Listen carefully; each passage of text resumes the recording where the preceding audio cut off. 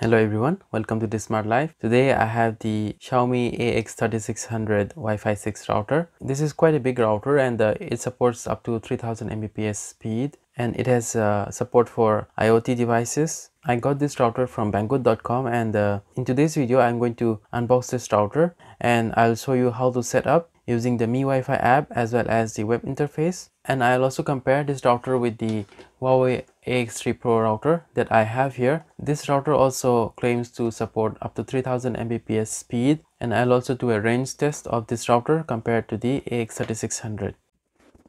Coming to the specifications of this router supports up to 3000 Mbps and it has 6 external antennas and 1 AIoT antenna. It also has the OFDMA and MU-MIMO technologies for multiple transfer of packets at the same time with multiple devices, and it works with the Media Mi Home app as well as the Mi WiFi app. So the 2.4 GHz Wi-Fi is 2x2 MIMO and the 5 GHz Wi-Fi is a 4x4 MIMO, and it also has a dedicated AIoT Wi-Fi, and this is manufactured in June 2020, and it also supports many other functions like QoS services and parental control and the game acceleration as well as bandwidth control. The RAM is massive in this device. It is 512 MB, and number of devices that can be connected to this router is 248 compared to the other routers that are 128 devices.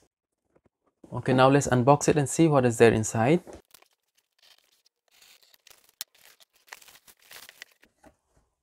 Okay, this is the device. As you can see, it is very nicely packed, and you can see that there's a foam padding here on the cover for protection, so that is quite nice.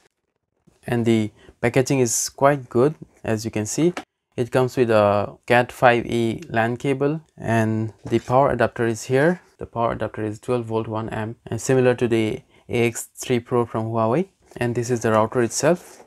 As you can see, it is massive. It has 6 antennas here, and the middle one is a AIoT or the IoT devices dedicated antenna. So this is the router, and it has 2 indicators. One is the internet indicator and one is the system indicator, and it is written here as Mi AIoT router AX3600. And this is the user's manual as usual in Chinese. Just connect the power, and then we have to connect the LAN cable to the WAN port from the internet, and that's it. We have to set it up using the Mi WiFi app or the Mi Home app. Okay, let's keep all these things aside. So this is basically a tabletop structure where there is no mounting holes, so you cannot mount this router on your wall. The structure has a lot of ventilation for efficient cooling. As you can see, there are a lot of ventilation here. So default Wi-Fi names are Xiaomi 9978 for 2.4G and Xiaomi 99785 5G for the 5 GHz Wi-Fi. That was the unboxing. Now I'll show you how to set it up. Let's connect the power. So these are the LAN ports and the power input. I think this is not the usual DC jack. I think this is a 4mm DC jack, and this is the WAN port, and there are 3 other LAN ports. All of them are gigabit LAN ports, and this is the reset button. Now let's connect the power. Okay, the power is now connected. As you can see, the system is red and we have to wait for it to turn blue, and I'll connect the LAN cable to the WAN port. Now as you can see, the indicator has turned blue, and it also has an indicator middle antenna here. Now let's go to the Mi WiFi app. This Mi WiFi app is not a usual app from the Play Store or the App Store. This is a custom translated app of the Chinese version. I have introduced this app in my previous video. I will give a link in my description below. And let's try to add a new router here. So go to add a new router. Even if you use this official app, the steps will be the same. So it has found a new router here. Let's try to connect to the 5G Wi-Fi. And one thing we should remember is we should turn off the mobile data. If you do not turn off the mobile data, it will say that you are not connected to a Xiaomi router because it is confused. So now it is detected. So it has tested the internet connection and it says no dial-up required.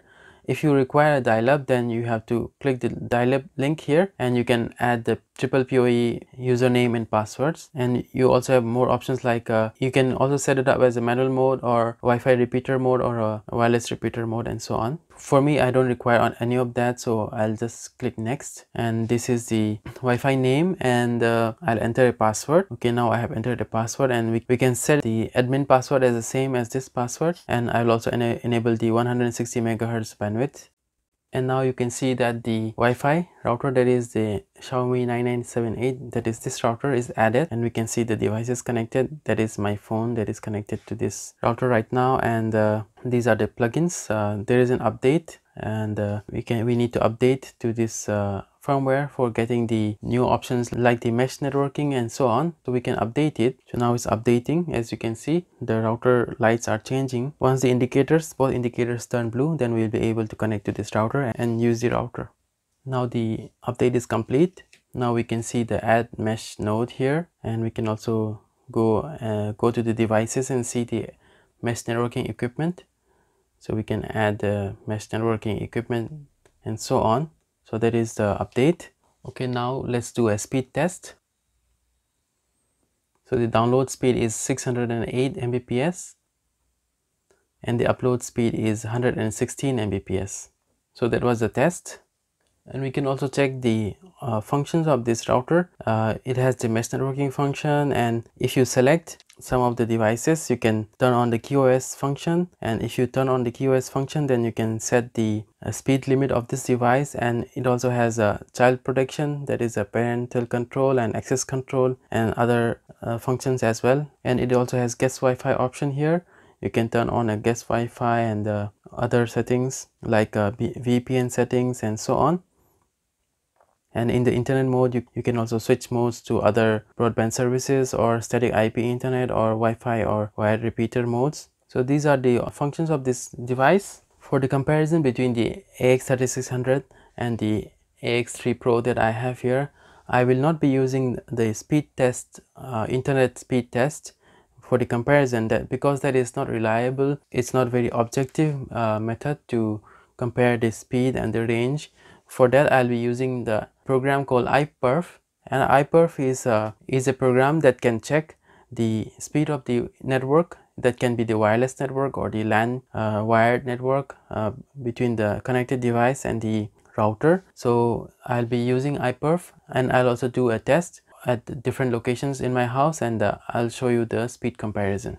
So this is the mobile app of Iperf, and I'll be connecting through my mobile to the wireless router, and then I'll also connect the server to this router, and then I'll test the speed. And in the case of the AX3 also, I'll connect this mobile to the AX3 Pro, and then I'll connect the server to this AX3 Pro, and then I'll use this app to compute the speed, and then I'll give a comparison result. Coming to the comparison of the AX3600 and the AX3 Pro, the AX3600 is obviously better in both speed and range. The detailed Iperf comparison test results are shown here. This also shows how much data was downloaded or uploaded during the test. And now what I'll do is I'll reset this router, and I'll show you how to set it up using the web interface, just in case you want to set it up using the web interface or you don't have the mobile app. In order to reset, there's a reset button here. So this is the reset button, and you have to press it for a while until the indicator lights change color. So let's press it and wait. So now the indicator lights turned off, lights have turned orange. So we have to wait until the lights turn blue again, and we'll be able to connect using the web interface. So now we can see that the router indicator light has turned blue, so we can now connect to this router. So in order to do that, we can connect to the router here. Just connect. We can see that it is asking for setup. So go next, and it's asking for the Wi-Fi name. Give a Wi-Fi name and the password. So now the Wi-Fi setup has been completed. So we can connect to this Wi-Fi, enter the password. So now it is connected. So after connecting, you can go to miwifi.com and you can see the web interface. So enter the password. Then this is the web interface, as you can see, and we can see the connected devices, and we can also translate this page to these are the connected devices and so on. And now you can see that the Wi-Fi indicators, the internet indicator as well as the indicator here, have turned blue, so you can now use it.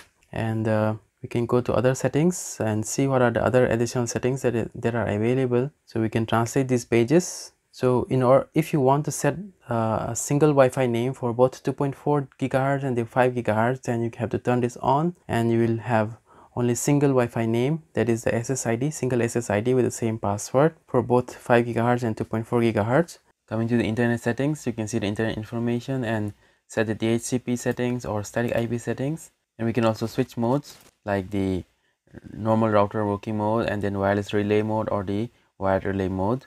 And it also has the IPv6 network settings. You can also have native support or network address translation or static IPv6 and enter it manually. Coming to the advanced settings, you have the QoS service here, and you can also allocate manual IP for each device. And you also have DDNS and port forwarding and VPN. In the VPN settings, you can add a service in PPTP or LGTP agreement types, and you can enter your server address and other credentials. And if you connect the router through a VPN service, then you will be able to enable this feature. If this feature is enabled, then you will be able to access the router interface through the app. So that is useful if you want to control the settings of the router over VPN. You can also add the mesh node routing from the web interface here. And here you can see the options for upgrading the firmware. Currently this 1.0.67 is the latest firmware with the mesh networking option, and the functions of the web interface is similar to the mobile app, and you can also add the mesh node routing from this interface as well.